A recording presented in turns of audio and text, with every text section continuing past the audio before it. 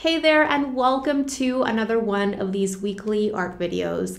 I hope you're having an amazing day wherever you are in the world, and thanks so much for joining me on this one. Today, I'm sharing a watercolor painting tutorial that is going to be awesome for those of you getting started with this medium or looking to expand or improve on your shading techniques. I'm going to be explaining exactly how to use analogous colors, which are groups of colors that are next to each other in the color wheel, in order to create different variations of your colors, darker versions of your colors, and lighter versions of your colors, for believable shading. When I am working on a new watercolor piece, I almost always use analogous colors to develop my different values or tones throughout the different areas of my painting in order to bring in a level of realism into the piece, but simultaneously to allowing you to develop those different values and tones that you need for realism.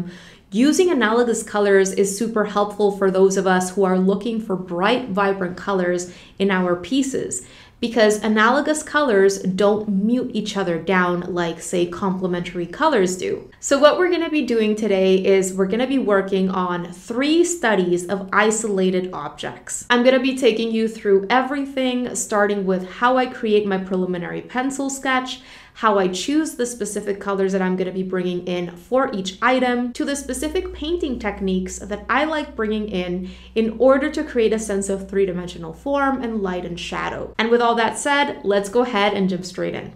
I'm often asked lots of different questions in relation to shading with watercolor, and using analogous colors is one of my main and favorite ways of doing my shading with this medium, as this helps my colors stay very vibrant and very clean. However, there are many different ways to develop your different values when working with watercolor. Many artists out there, for example, enjoy using complementary colors, meaning colors that are opposite to each other in the color wheel, to develop their different values and create their believable sense of shading in their work. Complementary colors mute each other out. And so even though you're able to develop a wide range of values by making use of complementary colors, you're going to mute them down or tone them down a little bit, which, a lot of times that's what artists are intending to do, because they're looking for color to look a little bit more realistic. And usually color is not very realistic when it's just straight out of the pen or tube, whereas other artists really like making use of very vibrant color. And in these cases, using analogous colors, so colors that are next to each other in the color wheel, could be super, super helpful for these kinds of styles. As I am painting these fruits and vegetables that I'm going to be sharing with you today, you're going to see me use analogous colors to create that sense of 3D-ness in the vegetable or fruit itself. And then, so that I can explain mixing complementary colors together, I'm going to be painting the cast shadow below these objects using a mixture of complementary colors. So there's a lot to learn about and practice in these studies, and I would highly recommend these to anyone just getting started with watercolor, or even if you're a little bit more advanced and you've been consistent with your art practice for many months. These exercises can really help you advance and increase your knowledge of color mixing and the color wheel, and just develop your technique for shading. It's essential to understand both analogous and complementary colors. These are color mixtures that you're going to be coming back to again and again and again. It doesn't matter what kind of subject it is that you like painting. It's super important to know about these different ways that you can mix colors together to develop your different values and the overall color effects that you're going for. Let's go ahead and jump straight into the pencil sketching process. So if you've watched any of my past sketching or drawing tutorials before, you already know that I always start from general, largest shapes, and I make my way towards smaller shapes and specifics and smaller details. You can see how I'm going in with lines. I'm just laying down lines, and I'm focusing more on creating a big blocky shape and overall major angles that I see in that eggplant shape. This is what I refer to as an envelope. I'm not really worrying about creating perfect curves or anything like that. And I'm just continuing to observe that shape that I see in that reference photo and modify and refine as I go. As I am doing all this, I'm drawing very lightly with my HB drawing pencil.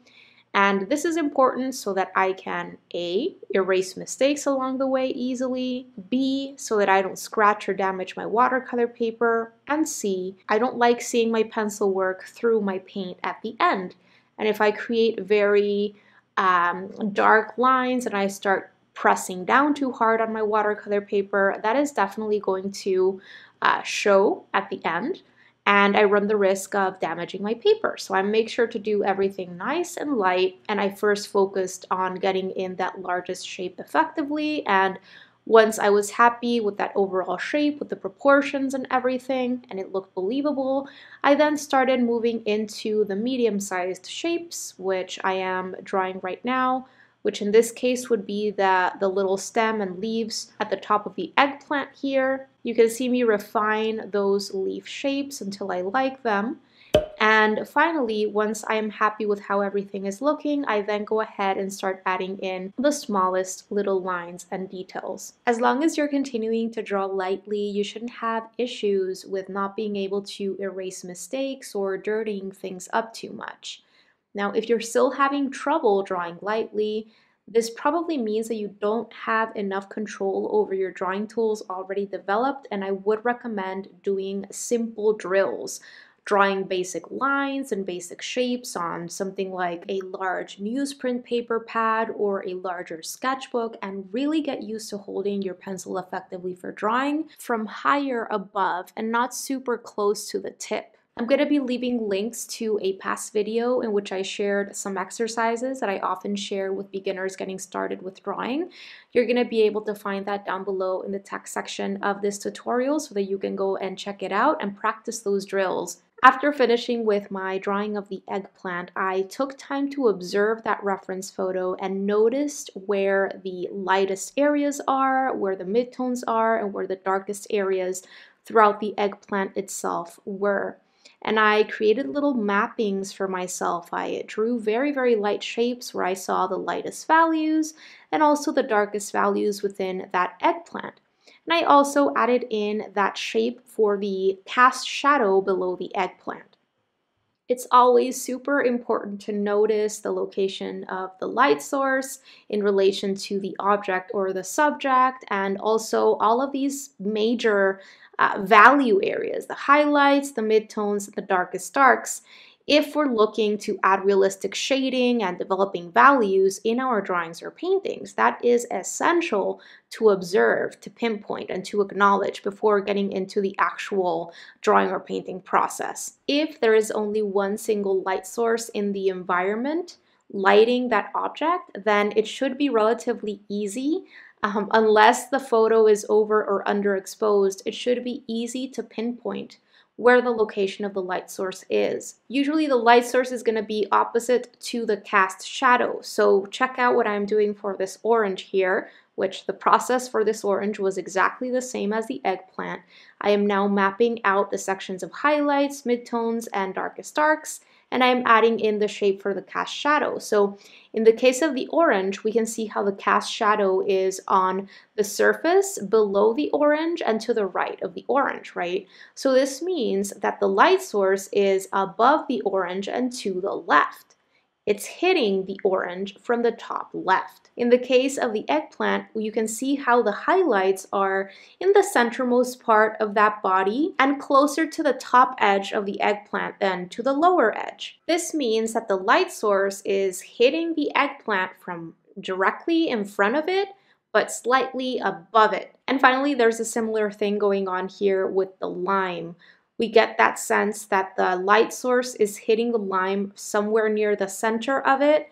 So it's in front of the lime and hitting the lime slightly from above, because the highlights are pretty much centered in its body, its shape, but closer to the upper edge than to the lower edge of that shape. Both the main highlight, lightest light shape and the cast shadow shape in both the eggplant and the lime are pretty much centered, but closer to the top edge than to the bottom edge. And this tells me that the light source is in front of these objects and above them, pretty much centered in front of them. There's something very different going on in terms of the light situation with the orange, because in the orange you can very clearly see that the highlight shapes and the cast shadow shape are on opposite sides. So in that case, the light source is hitting the object more from one side and it's not centered like with the other objects. One last thing that I would really like to point out, and I would love for you to observe before moving forward, is how there is a sense of reflected light in all of these objects. So in the case of the eggplant and the lime, I can really get that reflected light, especially along the lower edges of these objects, where the light is hitting that surface that the objects are on, and the surface is bouncing back some amount of light onto the lower planes of these objects. This is something we're often going to see in objects that have curves to them.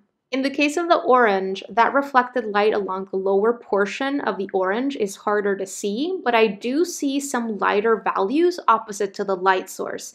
And these lighter values are probably also created due to reflected light. The major highlight sections on the left of this orange, where that light source is hitting the orange, have warm undertones to them. They look more yellowish. To me, this indicates that there is some sort of artificial lamp hitting the object from this side.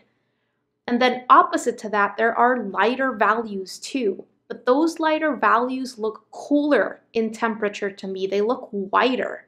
So this tells me that these lighter values are created due to different things. There's probably some white fabric, white material, paper, whatever it is. White things are very reflective themselves, but there could also be some sort of reflective photography screen opposite to the light source that is having that bouncing effect. Always remember that there are different variables in the environment that the object or the subject is in that is going to directly impact the values and the colors that we see throughout the object or the subject. Whatever the case may be, what I want you to notice is how there are lighter values on both sides of the orange, and there are darker values and darker midtones along the middle portion. My process for all of these sketches was exactly the same. I worked from general, I made my way towards specifics, and I made sure to draw lightly so that I could refine my drawing along the way. And once I was happy with my 3 sketches, I then used my kneaded eraser to lighten up my sketches a little bit more and get rid of any excess graphite that might be floating around on my watercolor paper so that I didn't run the risk of muddying up or dirtying up my vibrant color when it came time to paint these. And with my sketches ready, it was time to get started with creating my color mixtures. If you've been through any of my painting tutorials in the past, then you're probably already well aware of how important it is to plan and prepare the colors that you're going to be using for your piece or for your studies before getting started with the painting process, because it's super important to know how you're going to be developing your different values, lights, midtones, and darks. And also, if you're going to be creating different hues, you have to know what you're going to be doing before getting into it. And so that's what I'm doing right here. I am making sure that I know what colors exactly I'm going to be using for each object and how I'm going to be developing my shadows both inside of the object itself as well as for my cast shadows, which cast shadows are super important to situate the object in place and actually make it look like it's on a surface and it's not floating in the air. So as I said in the beginning of this video, I am going to be developing the different values in the objects by using analogous colors, and I'm going to be developing the cast shadow below the objects or on the surface using complementary colors. To paint my lime, I'm going to be using 3 analogous colors, which are yellow, yellow-green, and green. To create those 3 analogous colors, I used my lemon yellow and my sap green. My yellow is simply plain lemon yellow with some water in it. The yellow green is a mixture of lemon yellow plus sap green plus water. And finally, of course, my green is just plain sap green with some water in it. So now comes creating the color for the cast shadow, which I'm going to be doing with complementary colors. And for the lime, because I would say that green is the major base color in the lime, I went with red for its complementary because red is opposite to green in the color wheel. So the red that I'm going to be using is Permanent Red Light. I swatched it out right here, and then what I did was I mixed together an almost 50-50 amount of sap green plus Permanent Red Light for my cast shadow color. So you can see how by mixing together my red and my green, I created a very dark, almost brown looking color because again, red and green, because they're complementary colors in the color wheel, they mute each other out. They create this neutral, desaturated color that is quite natural. And of course, just like with the analogous color mixtures, we can always modify the ratios of the colors in our complementary mixtures to get it more towards the red or towards the green or whatever colors it is that we're using in that mixture. This is just a 50-50 amount that I decided to go for my cast shadow shapes. But you can always shift your color mixtures towards one side or the other side by just modifying the ratios of your colors that you're mixing in. All right, so let's move on to the eggplant colors. So for the eggplant, I'm going to be using my 3 analogous colors, which are blue, blue violet, and violet. The 2 colors that I am using to create these 3 analogous colors are ultramarine blue and permanent blue violet. So the first one that I swatched out right there at the top in this eggplant section is just pure ultramarine blue with some water in it. The second color that I swatched out was almost a 50-50 mixture of ultramarine blue and permanent blue violet. And this last color that I'm going to be swatching out is just pure permanent blue violet. And for my cast shadow color that I'm going to be bringing in for this one, because I would say that purple is the primary base color for the eggplant, I want an almost orange looking color because orange is complementary to purple in the color wheel. It's opposite to purple. And so I am bringing in Indian yellow, which even though it's a yellow, in name it's yellow, it's a very warm yellow. You can see it right there. It looks almost orange. So I thought that this one would work perfectly for a complementary to purple. All right, so what I'm doing right here is I am doing my best to create an almost 50-50 amount mixture of this Indian yellow and my permanent blue violet. And once again, you're gonna notice that I arrive at a very dark, rich, deep, brownish looking color. Okay, moving on to the colors that I'm going to be using to paint in the orange. So the 3 analogous colors that I'm going to be using for the orange are orange, and red. I'm going to be using Permanent Red Light and Indian Yellow to create those 3 analogous colors. So right here at the top, I've just swatched out my Indian Yellow with some water in it. Now I am creating a mixture of Indian Yellow plus Permanent Red Light for that red orange. And finally, I am going to be swatching out pure Permanent Red Light for my red. Okay, so moving on to the color that I'm going to be using to paint in the cast shadow shape under the orange. And in this case, I would say that the base color that I'm going to be using for my orange is the color that I created in the middle by mixing together my Permanent Red Light and my Indian Yellow. So because I created that color by mixing those 2 together, I am first mixing those 2, and then I'm going to be adding in the complementary color to orange in the color wheel, which is blue. So after having created that red-orange again, I am bringing back the ultramarine blue that I used for my eggplant. I am adding a good amount of this ultramarine blue until I arrive at a very nice, deep, rich, brownish color mixture. And that's what I'm going to be using for the cast shadow. So in this final column, you're going to see me create an extra little swatch there. And this is just because I had to create a mixture of my Indian Yellow and my Permanent Red Light before adding the ultramarine blue into it for that complementary color mixture. but don't overcomplicate things. I just did this because I had a yellow and I had a red. So if you picked out a ready-made orange for yourself, then it's simply that orange plus your ultramarine blue, or whatever blue it is that you chose. And once again, you can see how I've arrived at a very dark, rich, deep, almost brown looking color there. All right, and with that, we're all ready to get started with today's studies. Even though I am using different sets of colors for all of these objects, the process really is exactly the same. I am going to be working from the lightest color of the group that I've prepared for the object on hand, and I'm going to make my way towards the darker color. I am going to observe my reference photo constantly throughout the painting process, really acknowledging different value areas and making those different values happen to the best of my abilities as I am painting. I am not really paying attention to texture right now. Don't worry about texture. Texture really comes secondary to value. This is an exercise in value and color development. And this is why I decided to leave the texture technique until the very end. Focus on value. Okay, so let's get started with the lime. I think the lime is probably the easiest, so that's why I wanted to start with that one.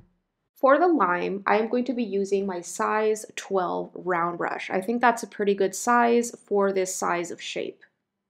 Now, using these analogous colors that I have pre-selected for this object, I am going to be just tweaking those color mixtures a little bit so that I can have them nice and ready for me before actually starting to paint.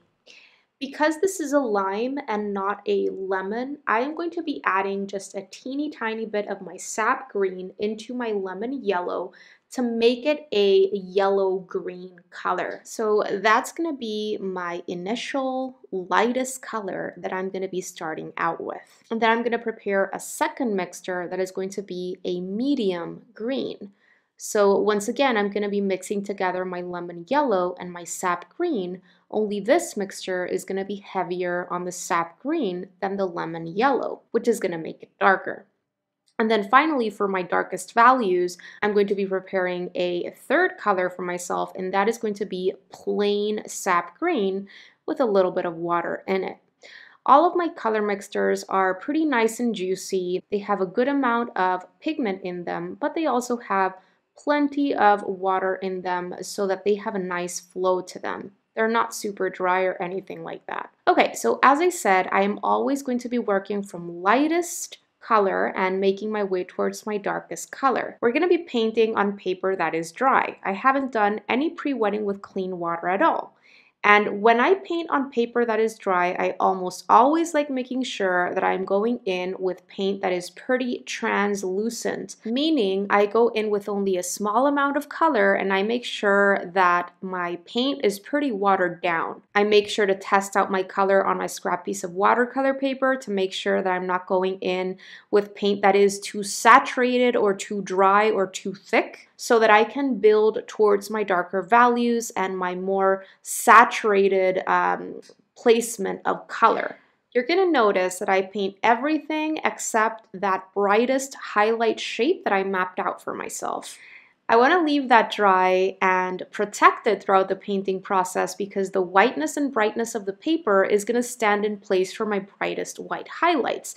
As I move along, that highlight is going to become smaller though, so there's that. But I want to make sure that I am keeping that section protected because when we're painting with watercolor, it's the whiteness of the paper that stands in place for highlights. And if we don't plan for those highlights and we cover them up with paint, we're going to get rid of those brightest values that we really need if we want something to look realistic. If we want something to look realistic and 3D, we need a wide range of values from very light lights or brightest highlights to a wide range of midtones to our darkest darks. All right, so initially I went in with that lightest green. I painted in everything except for that brightest highlight shape.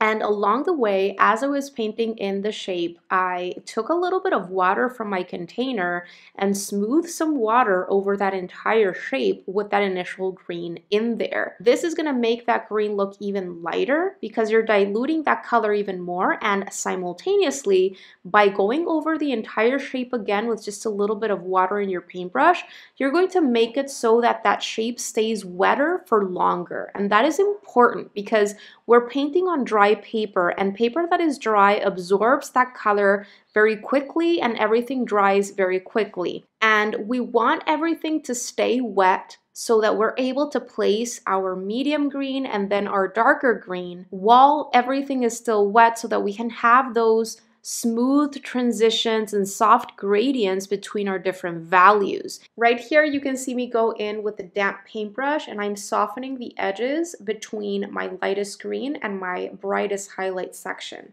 You can always go in and soften edges while that paint is still wet. And right here, I'm starting to place this initial green in a more saturated state here and there after having worked on my lightest, most translucent layer and making sure that that lightest, most translucent layer was still pretty wet. So I would highly, highly recommend taking your time when you're painting in that initial layer of your lightest green, making sure that everything is still pretty wet before starting to apply a more saturated version of your lightest green, and then of course your medium green and then your darkest green. Because as I said, when you're working on dry paper, your paper is going to dry pretty fast. And if you want to be left with soft transitions between your values and you don't want any choppiness, any lines between your values, or patchiness of any kind, you need to make sure that everything is pretty wet and that you're working relatively quickly. Okay, so with that initial layer of lightest green there and still wet, still workable, I am now going in with my medium green. So this is my lemon yellow plus sap green color mixture that is heavier on the sap green. And I am observing that reference photo and noticing darker mid-tone areas. And that is where I'm placing in this medium green. I am staying away from lightest value areas where I just want that previous layer of lightest green shine through, uncovered by this next darker green. Remember that the goal here is to create a wide range of values. So you're not trying to cover up the previous lightest values, the most translucent placement of color that you've created.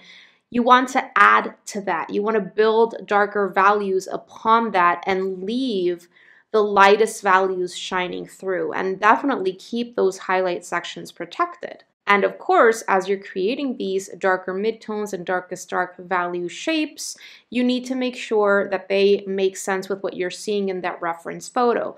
This isn't to say that you have to be super precise about the shape of those different value areas or even their placement, because that can be slightly off. But it does have to make sense with what you're seeing in that reference photo. It has to make sense with what we were talking before about the light situation, with where the light source is hitting that three-dimensional object from. It has to make sense with the three-dimensional structure of the object itself. If you forget about these things or start placing your color just without these things in mind, it's very likely that at the end, you're not going to arrive at that three-dimensional look that you're going for. So really train yourself to observe that reference photo and to bring to mind all of the super important knowledge of the fundamentals, such as light behavior and also three-dimensional form. If you want to get really good at shading something, it's imperative that you understand how value, meaning the lightness to darkness of our different colors, and three-dimensional form and light behavior are all interrelated. You see, light hits a three-dimensional structure's planes or sides, and this creates the values that we see throughout that three-dimensional structure.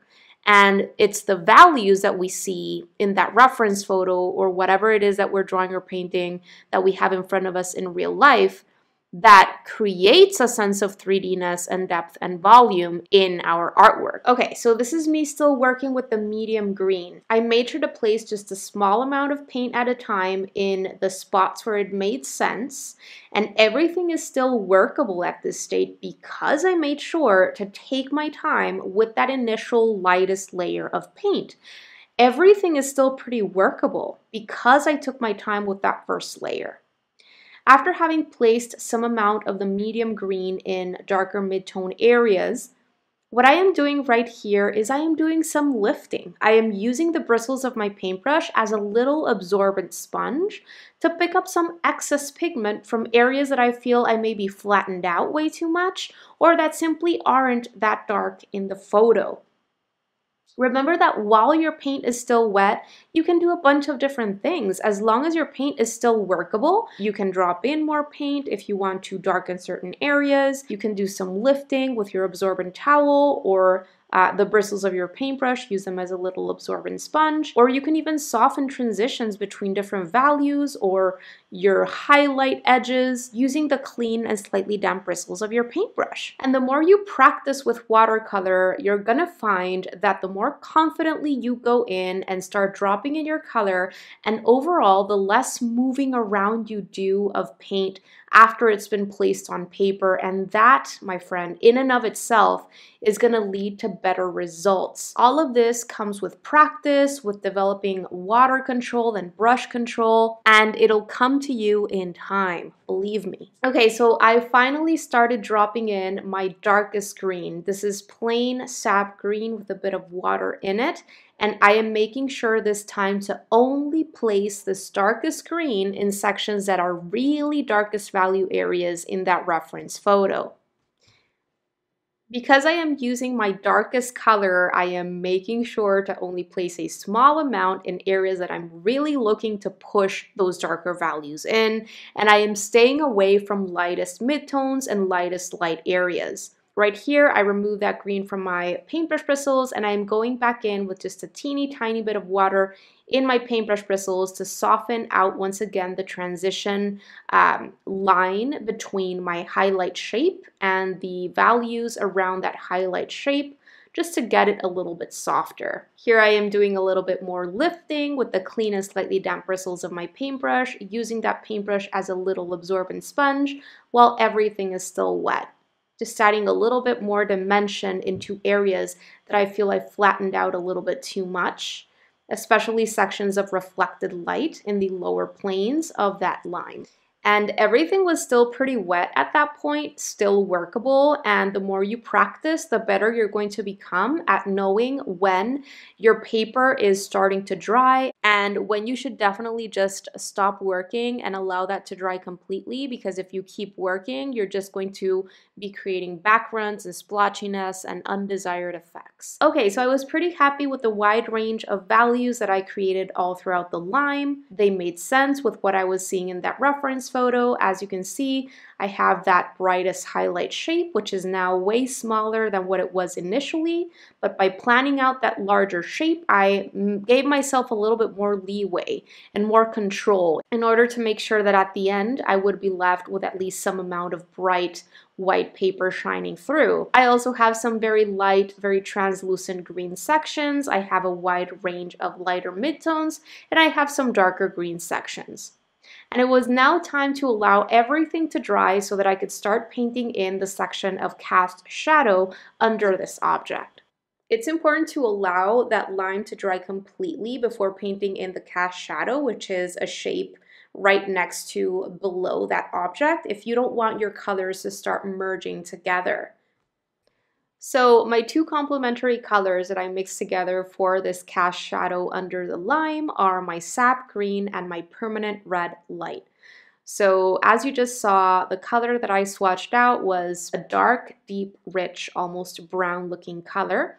And that is what I'm going to go in with. I'm still using the same size 12 round brush, by the way. You can feel free to use a smaller brush if you feel more comfortable, but I am painting in the entire kind of oval shape cast shadow under the lime with a I would say semi-translucent version of this complementary color mixture. It's not super dark and saturated. And this is because even within this cast shadow shape, I want to make sure that I have sections that are lighter in value and more translucent, and other sections nearer the lime itself, which are darker and more saturated. That is going to create a more believable look for your cast shadow, making sure that you have a range of values even within the cast shadow. So while that initial layer of brown color was still wet, I then dropped in even more of this complementary color mixture in the sections nearest the lime. And this is because quite often we have that section of occlusion shadow within the larger cast shadow shape. The occlusion shadow is the section darkest in the cast shadow, right beside the object, where the object is impeding that light from hitting the surface beneath it. And that section is darkest because it's not receiving any reflected light either. Whereas other sections of cast shadow, as the cast shadow extends away from the object, they do start receiving a little bit more light. And if you observe those three reference photos, they all show that occlusion shadow, that darkest area within the larger cast shadow shape. With those browns in and still wet, I then started dropping in a little bit of my sap green into some sections here and there to create little blooms and just a little bit more interest with color in the cast shadow area. By placing some green in that cast shadow under the lime, I also integrate the shadow with the subject a little bit more, harmonize things a little bit better. After having finished all that, I wanted to soften out the edge of the cast shadow a little bit. So what I did while that paint was still wet was I removed the color from my paintbrush bristles, and I went back in with a clean and slightly damp paintbrush and ran the bristles of my paintbrush along those edges. That created a little bit of a bleeding effect, which left me with a blurrier, undefined edge around that shape, because obviously we painted that shape in on dry paper, and when we paint on dry paper, we're going to be left with sharp defined edges around our shapes. Okay, so as you can see, the colors inside of the lime are very bright, very vibrant, because we used analogous colors to create those different values within the object itself, and the color work developed outside of the object or underneath the object, in this case for that cast shadow, they are more muted out because we used complementary colors. They are desaturated, they are kind of neutralized. All right, you guys, and with that, we're all done with the lime for now. It was time to allow that to dry, and we're now going to get to work on the second object, which is going to be the eggplant. I made sure to change my water because this is an exercise with color, and we want to make sure that we're not polluting our different color mixtures or making things look muddy because we have so much more of another color in that container or even in our paintbrush bristles. So I would recommend doing that before getting to work on this second object. Now for this one, because the shape is bigger, I'm going to be using my size 16 round brush. And just like with the lime, I'm getting started with my first lightest color of the group that I have prepared for the eggplant, which in this case is the ultramarine blue, and I'm making sure to go in with this color in a pretty watered down state, and then I'm only placing a small amount of pigment in this initial layer. I make sure to keep that large highlight shape that I have planned for myself protected and unpainted. However, just like with the first one, you're going to notice that that large highlight shape becomes smaller and smaller as I go. Help yourself with your scrap piece of watercolor paper to make sure that you're going in with your initial color in a pretty translucent watered down state. And I continue paying attention to how much pigment or color I am placing on my paper. When I feel that I have a good amount of color, I remove the color from my paintbrush bristles and I go back in with just a small amount of water in my paintbrush and do that smoothing out all over this initial layer, all over that shape, excluding the highlight, of course.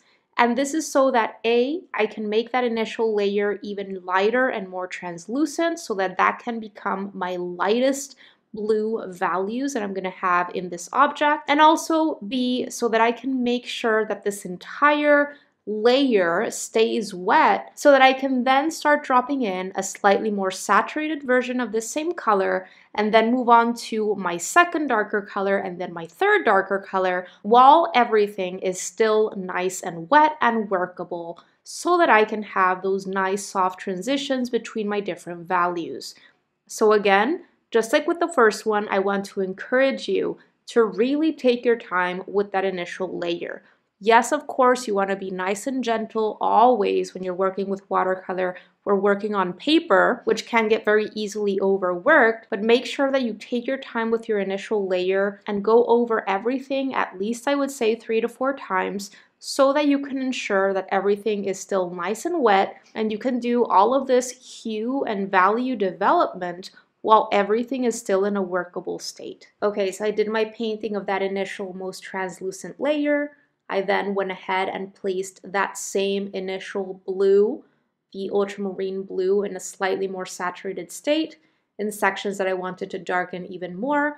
And I am now getting to work on my medium color that I chose for this object, which is the blue purple. So this is ultramarine blue plus permanent blue violet. So I'm going in and placing this color mindfully, looking at that reference photo and making sure that I am placing it in darker mid-tone areas where it makes sense. I want to make sure that at the end I have at least some sections where that blue is shining through and it's not being covered by the purple. So I have a good amount of color placed on my paper here, and before thinking of placing any more, I'm going to do a little bit of work. In some cases, I am helping those two colors, the blue and the blue-purple, merge a little bit more softly into each other, so I'm helping those gradients out a little bit by actually going in very gently with my paintbrush. In other cases, I am doing some lifting using the clean and slightly damp bristles of my paintbrush as a little absorbent sponge.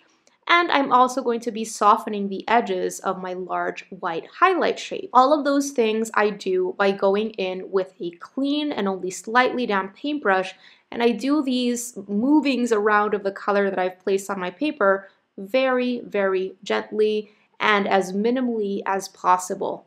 My paper is still in a very workable state because I took time with that first layer, and I am doing a little bit of this work with the paint that is already on my paper before thinking of adding any more. Like I said before, it's super important to continue paying attention to how much paint you're placing on paper and coming back and taking a step back and noticing if you actually need any more and take a little bit of a break to check on your different values so far before thinking of adding more paint.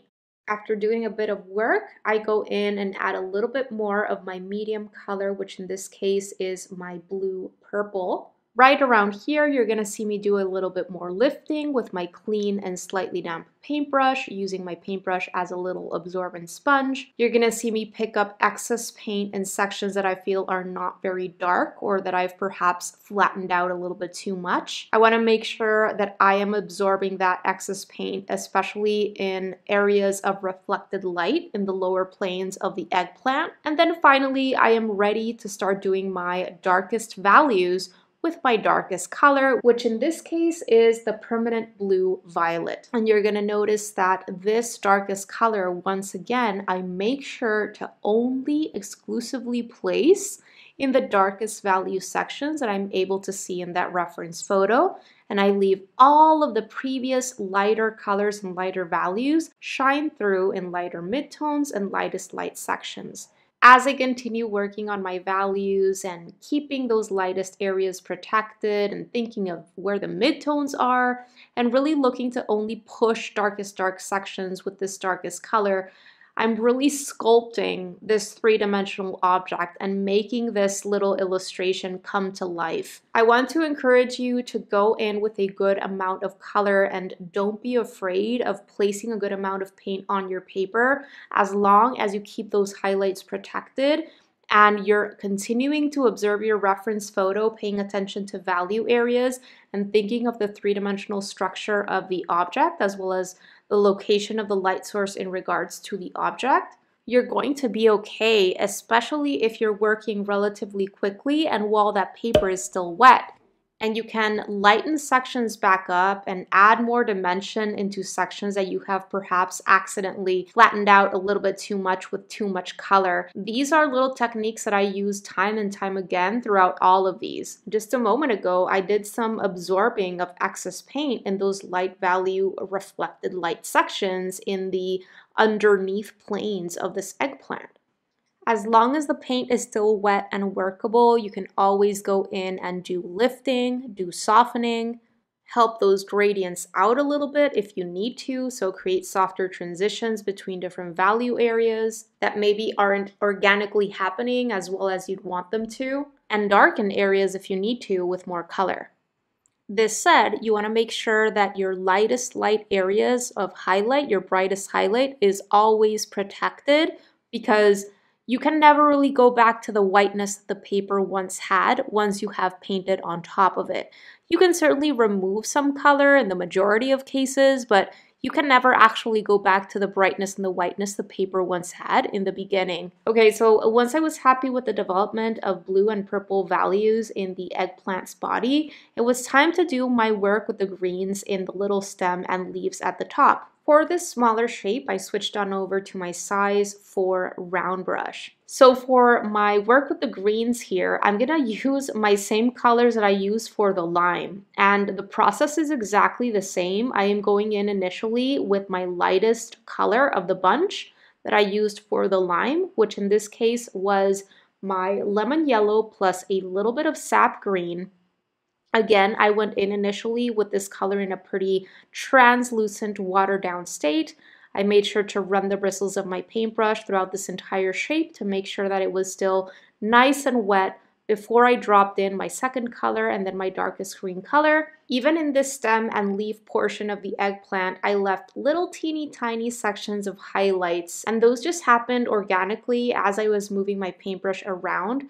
But I really like incorporating at least some amount of bright highlights in all of the different parts of my object so that I can bring a little bit more of that wide range of values that I've been talking about everywhere throughout my illustration or my painting if I am working on a full painting. I'm really simplifying the stem and the leaf portion especially, and I'm not really bringing in a lot of texture into this area and all those little lines that I see in the reference photo. Again, I am focusing primarily on developing a sense of three-dimensional form via values, because that is the objective for these studies. Once I finished up with my initial lightest green layer, I dropped in some medium green, which is also a mixture of my lemon yellow and my sap green, but that medium green was heavier on the sap green.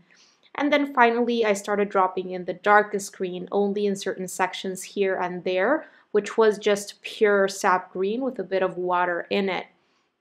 So you can see how, along with those teeny tiny highlight shapes that I left unpainted, I was able to develop a range of values throughout the leaves and the stem. Once my green values were developed, I then decided to go in with a little bit of my purple and drop in this purple here and there. In that reference photo, I do get a sense for a bit of purple in the leaves and the stems, and I thought it would be a great way to add a little pop of color in the green and also integrate the stem and leaves with the actual eggplant and make everything look a little bit more unified and harmonious. It's super important though that after you've placed your purple on top of those green sections, wherever you're going to be adding in that purple, that you don't go in and start moving that purple around and doing a ton of merging of your green with your purple, because you're going to get rid of that purple effect and you can even start creating muddiness, especially because purple is a secondary color that gets created by mixing together blue and red. And as we were talking about before, red is complementary to green in the color wheel. So by mixing together purple and green, you can accidentally start muting out your green in the stem. And this is because purple has a little bit of red in it, which is complementary to green, which is going to mute it out. So drop in your purple confidently and then allow the paint to do its own thing, and do minimal and very gentle moving around if you're going to be moving it once it's been placed on paper. Keep it to a minimum and don't start mindlessly just merging the purple into the green. Once I'm pretty happy with the development of values and hues throughout the stem and the leaves, you're gonna see me go in with my clean and slightly damp paintbrush and do a little bit of lifting to add some dimension back up into lighter value sections that perhaps I feel are a little bit too flat. So this is me going in and using my paintbrush as a little absorbent sponge and picking up some excess paint while it's still wet, adding dimension back into the section of the eggplant. All right, it was time to allow that to dry, and we're now going to get to work on the cast shadow section right below this object. So we're going to be using our complementary colors for this one. And for the eggplant, we're going to be using Indian yellow, which is a very warm, almost orangey looking yellow. And we're going to mix it into the permanent blue violet, which is the main base color, I would say, for this illustration. So orange and purple are complementary colors, which create this very deep, rich, dark, almost brown looking color. I'm going to swatch it right here for you on this scrap piece of watercolor paper. And the process is going to be exactly the same as with the lime. To paint in this cast shadow section below the eggplant, I'm actually using my size 16 round brush. Because I didn't take time to water down my color a little bit and swatch out my color on my scrap piece of watercolor paper to test out translucency and just make sure that I was going in with a very translucent color, I go in pretty saturated right off the bat. I would recommend that you go in with color that is a little bit, at least a little bit more watered down and more translucent, so that you can, again, build your dark values within that cast shadow shape, especially closest to the object. Because I go in initially with very saturated color, my entire cast shadow shape ends up being a little bit too large. And later on, when I am softening the edge, I actually go in and make it smaller by picking up some of that excess paint with my absorbent towel. You're gonna see how I fix that later. But yeah, the process is exactly the same. Go in with this color, paint in that pretty translucent initial layer, drop in a little bit more of this color in a slightly more saturated state nearest the object for that occlusion shadow effect. And then once you're happy with your development of values in the cast shadow area, then you can remove the color from your paintbrush bristles and go back in with a clean and slightly damp paintbrush and soften the edges of that cast shadow shape. You can see me right here running the bristles of my paintbrush along these edges, which creates a little bit of a bleeding effect. And because I have so much of that very saturated color, that cast shadow becomes a little bit too large for me, and I make it smaller in just a bit by going in, especially in the right portion of the cast shadow. I use my absorbent towel to make that cast shadow shape smaller by absorbing some of that color back up. Right here, you can see me work on softening that color and developing more sections of translucent values because I went in with this color in a very saturated, heavy state initially. I cannot recommend having scrap pieces of watercolor paper on hand enough. When I am painting, especially a complete larger piece, I always have them on hand to test out my colors and my level of translucency so that I can really make sure that what I have in my paintbrush is actually what I want before going into my painting. So even though I did have those scrap pieces of watercolor paper on hand and I did test out the color itself, I didn't water down that color mixture and test it out once again before starting to paint in order to ensure that the level of translucency was where I wanted it to be. When we're painting with watercolor, both our color or the hue itself, as well as the translucency of that color, have to make sense based on what we're doing at that given point in time in the painting process. We're constantly watering down paint if we need that color to be lighter and more translucent. We're thickening that paint by adding more paint to the mixture if we need that color to be darker or more saturated. All right, so with the eggplant finished, it was time to move on to the third object that we're going to be painting today, which is the orange. For the orange, I'm going to be using my size 16 round brush. My first lightest color is going to be just my Indian yellow. And then the second, or the medium color, is going to be Indian yellow plus permanent red light. That second mixture is going to be heavier on the Indian yellow than the permanent red light. And then my darkest color mixture is going to be once again a mixture of Indian yellow plus permanent red light, but that one is going to be heavier on the permanent red light. For the orange, I don't want to use the red by itself because I don't want my orange to start turning red.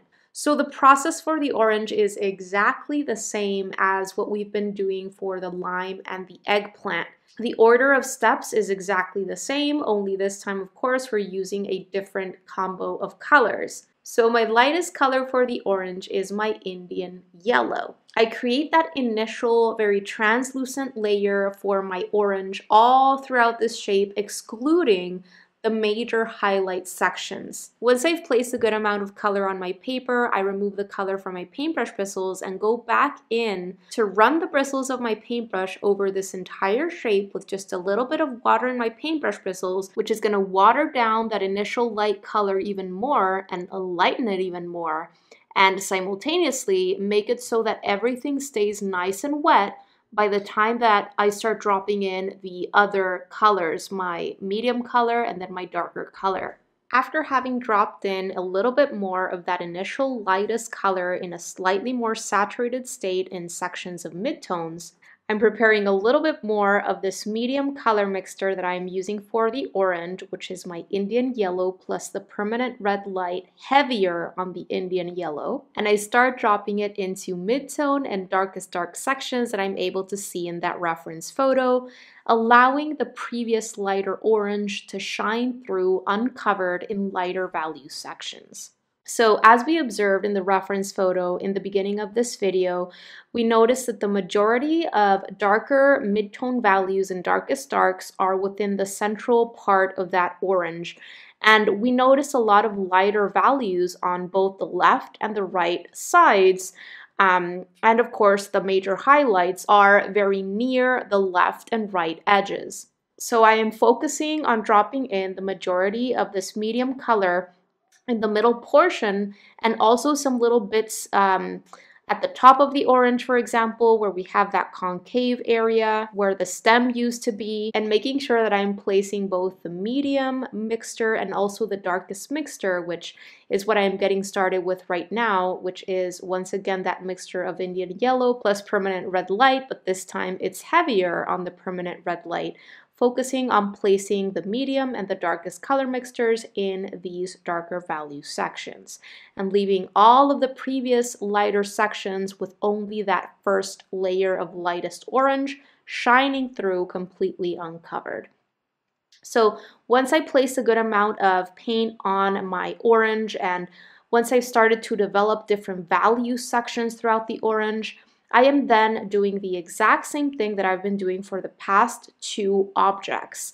I remove that color from my paintbrush bristles, and I'm going back in with a clean and only slightly down paintbrush, working on helping the transitions between some of my values, just helping those colors merge a little bit better here and there, adding back dimension into certain sections by doing some lifting where perhaps I've flattened that area a little bit too much, picking up excess paint that I have placed in reflected light sections, and also softening edges in those highlight shapes, which is going to make them look a little bit smaller. After that, I took a step back. I acknowledged the work in terms of values that I've created throughout the orange, and if I felt I needed to place a little bit more of that color to intensify certain areas or darken certain areas, I went ahead and did that mindfully and carefully, only placing more paint in necessary areas. Once again, because I took time with that initial lightest layer, and because I am working relatively quickly,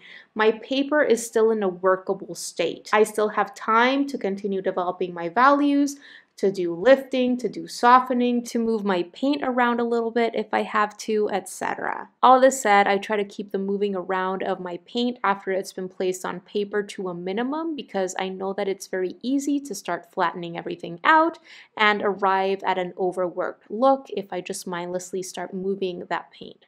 Hopefully you've been able to see how much I've helped myself and supported myself with my absorbent towel along this entire process.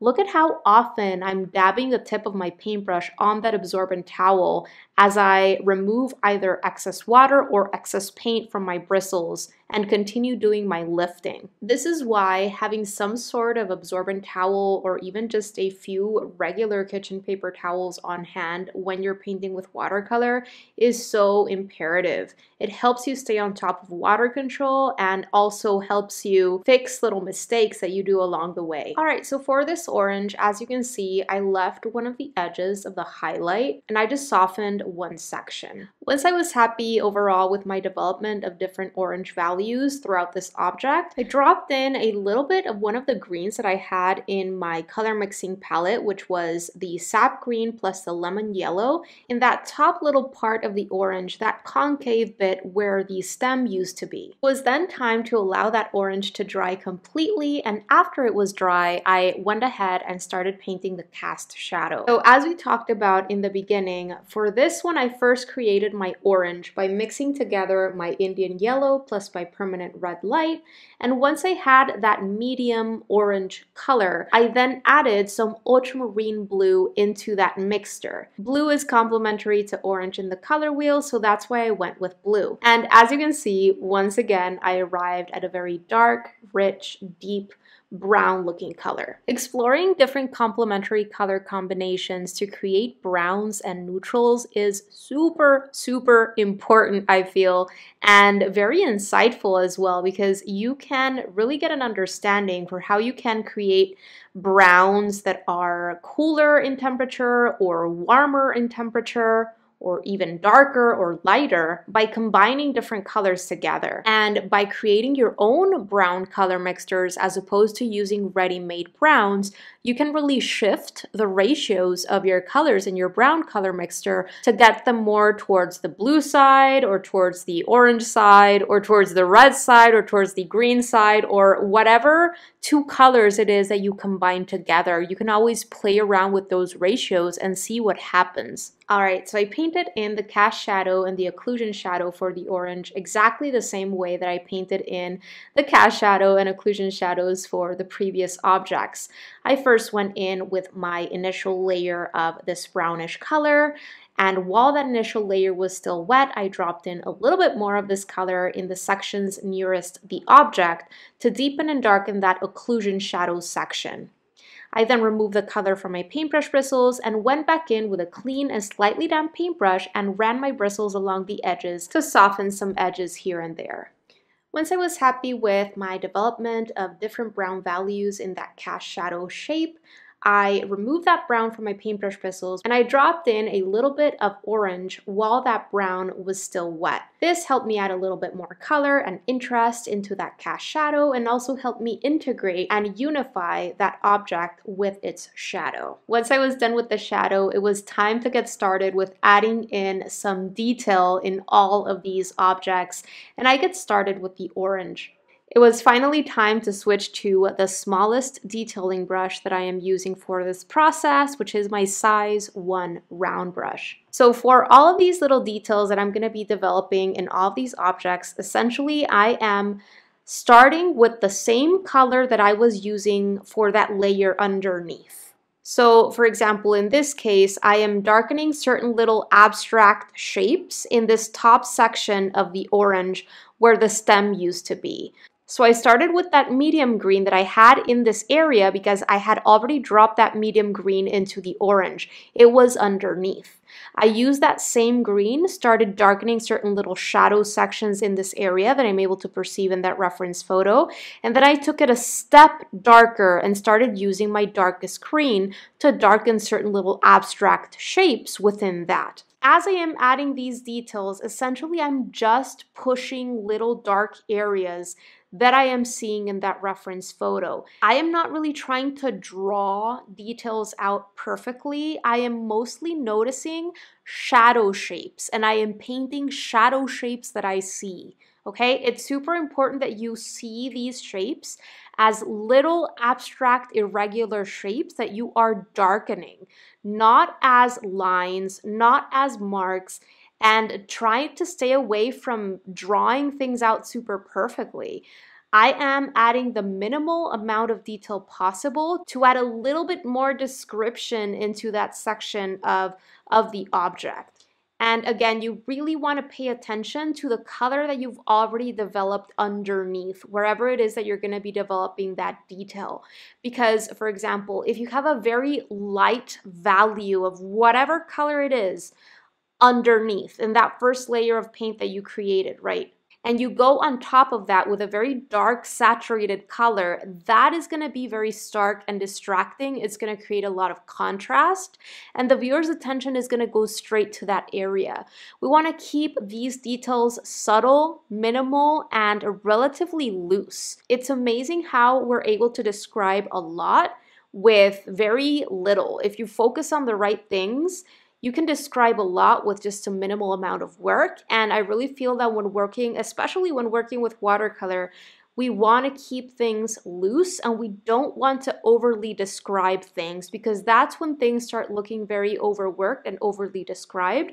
And we want things to stay loose and fresh and light. Look for areas where little shadow shapes are created in that reference photo and darken those areas with very irregular abstract shapes, all while staying away from lines and obvious stark looking marks. So as you can see, I am continuing to jump around my different objects here. For this orange, for example, I felt I needed to allow these initial little darker abstract shapes to dry before going in and adding a little bit more detail. So I am going in and just adding a little bit more green in this stem section. I'm going to develop a few more green values, and then I'm also going to develop a little bit of darker orange values in those creases in the top of the orange coming out of that stem section. But even with those orange creases that I'm going to be developing, I am seeing those as abstract, elongated shapes and not lines. If I go in and start drawing orange lines, that's not going to look very natural. So I'm first focusing on finishing with the green values that I'm going to be developing, those little green abstract shapes. And then I'm going to remove that green from my paintbrush bristles and I'm going to do my work with the orange. So again, I'm going in with the medium orange, which is a color that I had already used in this area. And I am making sure that it is not super stark looking as I start placing it on that first layer of paint. So throughout the next minute or so, you're going to see me continue to develop these orange values, these little abstract shapes in this area, making sure that things look pretty soft and subtle. Whenever I feel I've placed enough paint or I feel things look a little bit too much like lines or stark looking solid shapes, I go in with just water in my paintbrush and soften things out. And I continue paying attention to how the paint is moving on my paper, how the paper is drying, especially because I'm painting on dry paper. Things can dry pretty fast and you can be left with splotchiness. And the more you paint with watercolor, the better you're going to become at just knowing when you have to allow something to dry before coming back in and deepening and darkening or adding more detail or attempting to fix certain things. Okay, so I'm finally happy with how things are looking in this top part of the orange. I am happy with the detail that I've developed overall, and I'm going to leave it at that. I think the main objective of these studies has been achieved. I have developed a nice sense of three-dimensional form in all of these objects via analogous colors, and also did a quick exploration of complementary colors for those cast shadow areas. I allowed everything to dry completely, and now I'm going to be sharing that trick that I was referring to at the beginning of this video before I do my splattering. So this is tracing paper from Strathmore, and what I am doing using my HB pencil right here is I am very roughly, not with pressure or anything, but I am very roughly just tracing over the shape of my eggplant, my lime, and also my orange. And then I'm going to cut these shapes out carefully using a pair of scissors. This is going to help me do my splattering and keep certain sections of my paper protected while I do my splattering in other sections, right? So I am going to do splattering in two separate sections. First, I'm going to do splattering using actual color or watercolor, and then I'm going to do my splattering using white gouache. When I'm doing my splattering with color, I don't want my orange splattering to get into my eggplant or my lime. And I don't want my green splattering to get into my orange and my eggplant. And I don't want my purple splattering to get into my lime and my orange, right? That makes sense. So I need to keep the other objects protected while I do my splattering in each of the objects. For the white splattering, it's not that big of a deal because I'm going to be using the white gouache in all of these to create a little bit of a texture in all of these. But when it comes to the actual watercolor, the color splattering, well, I want to keep the others protected. So here I am carefully cutting out these shapes using a pair of scissors. Essentially, I made a little cut or a little hole in the center, and then I carefully insert my scissors into that little hole, and then I'm carefully just making my way around the shape. All right, so I'm all done here. You can see how I was left with holes or shapes in this tracing paper that are exactly the size and shape of my 3 illustrations, or at least the sections that I want to keep protected as I am doing my splattering. All right, so it is time to get started with the color splattering for each one of these. And I'm going to get started with the lime. I'm just going to take it in the same order that I worked on these in. And I'm going to be using my size 12 round brush to do my splattering. Now, if you've never done splattering before, it is important that the consistency of your color mixture on your color mixing palette is going to be helpful for you for this technique. If it is way too thick or way too dry, then you're probably not going to be able to do any splattering. And if your mixture is super, super watery, then probably you're not even going to be able to see the color as you're doing your splattering. Plus, remember, watercolor always dries lighter than how it looks when it's wet. So you want to be able to see that splattering at the end, you know, subtly, but you want to be able to see it, right? If you've never done splattering before, there is nothing better that you can do than actually practicing your splattering on a separate sheet of paper. It doesn't even have to be watercolor paper, but practice before actually adding it into your illustration. Just to make sure that the consistency of your color mixture is good, that is going to be helpful, and also, of course, that the paintbrush that you've selected is going to be helpful as well. Usually for the splattering to happen effectively, you have to be using a paintbrush that has snappy paintbrush bristles. So what I mean is that if you flick those bristles, they snap back. Right? It's not one of those floppy brushes that, you know, the bristles just go off to the side and they don't have a snap to them. So the consistency of your color mixture has to be good, and also you have to choose a good paintbrush that is going to be good for your splattering. And you can see how I'm using my index finger and I am flicking those bristles of my paintbrush on the illustration that I'm doing the splattering on, where I want to add that texture. I'm pretty close to my paper. I would say around 2 inches away from my paper, especially because I'm trying to keep that splattering in that one illustration, that one object, and I'm trying to keep it away from the others.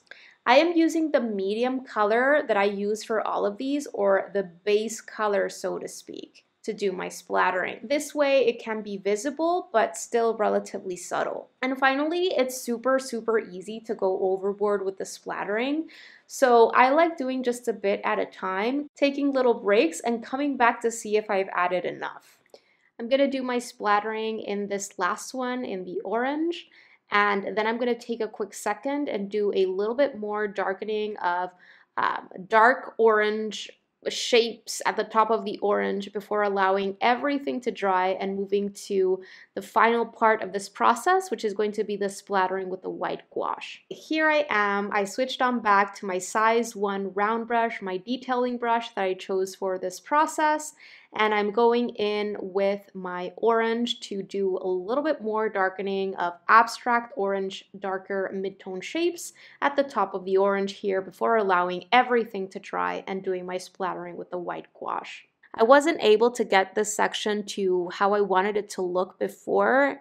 When I was working in this section, I got to a point at which I just needed to allow everything to dry before coming back and fixing it. So that's what I did, and it's why I'm doing it now. When working with watercolor, it's important to stay super patient and realize that sometimes we just have to take note of those sections where we have to come back and fix something and allow that to dry and allow that paper to regain its strength and come back later. Otherwise, we run the risk of making things worse or overworking our paper and damaging it. All right, you guys, so it is finally time for the very last detailing with the splattering using the white gouache. So just a moment ago, I squeezed out a little bit of gouache onto this gouache mixing palette that I have. Gouache is way thicker straight out of the tube, so you're gonna have to add a little bit of water into it, do some mixing, and get it to the right consistency so that you can do your splattering. So just play around with the gouache to water ratio, and just like what I suggested before, do some splattering on a scrap piece of paper to make sure it's coming out nice and fine, and that the consistency of your gouache is going to be helpful, and also that the paintbrush that you're using for your splattering is going to be helpful. So I'm using my cheaper multi-purpose size 10 round brush for my splattering, and it also has a nice snap to those bristles. Again, I made sure not to go overboard by adding just a little bit of splattering at a time and taking breaks to come back to see the entire thing and asking myself if more was really necessary. Okay, so I was done with the splattering. I was left, as you can see, with a nice visual texture in all of these fruits and vegetables. And this is just an easy way to add that texture into this kind of object while keeping everything very organic, very irregular, and very natural. Okay, and just to finish up, I'm adding some final highlights and little sections for all of these objects using my white gouache, but I'm keeping that again to a minimum. Did you enjoy this tutorial? I really hope you did, and if so, make sure to check out everything that I am offering over at my Patreon membership website, because for a very small amount a month, you're going to get immediate access to my exclusive tutorials, classes, and resources that I don't share anywhere else. All of these exclusive tutorials include my downloadable outline sketches so that you don't have to start from scratch, reference photos, and my supply lists. There's already a library of over 75 sketching and watercolor painting tutorials that are real-time, meaning they are not sped up or edited, they are fully narrated, and I take you through my entire process, making sure to explain everything as clearly as possible, step by step. 2 new exclusive full-length tutorials are added into this exclusive library every single month. For those of you who are interested in really taking your artwork to the next level and want to know all of the inside secrets that I learned about in art school and courses that I've invested in myself, there's also a full library on classes on art fundamentals in which all of the bases are covered. That library has now over 35 classes and workshops. All have assignments at the end that help you actually put your knowledge to the test. And there's a brand new class or workshop added at the beginning of every single month. As if all of this weren't enough, you also get a weekly sketchbook prompt sent to your inbox to help you stay consistent with your art practice. There's a live training, workshop, or paint-along session with me every single month. Members in the $15 tier and upwards get access to thorough feedback from me on their work whenever they need it, and much more. There are different tiers that you can join that give you access to different things, which you can choose from depending on your goals and needs. So go ahead and check it out. I'm going to make sure to leave a link where you can find out more down below in the description box of this video. And I would love to get to know more about you and your work and have you join this innermost art community of mine. All right, you guys, that is going to do it for today's video. I really hope that you enjoyed it and that you found it helpful. And if you did, pretty please make sure to give this video a thumbs up, because it really helps support the work that I am doing here on YouTube and helps others get to know about my channel. Thank you so much for watching today. Don't forget to subscribe and click on that little bell so that you can be notified of when I share my new videos, which happens every single week. Have a beautiful rest of the day and see you soon. Bye guys.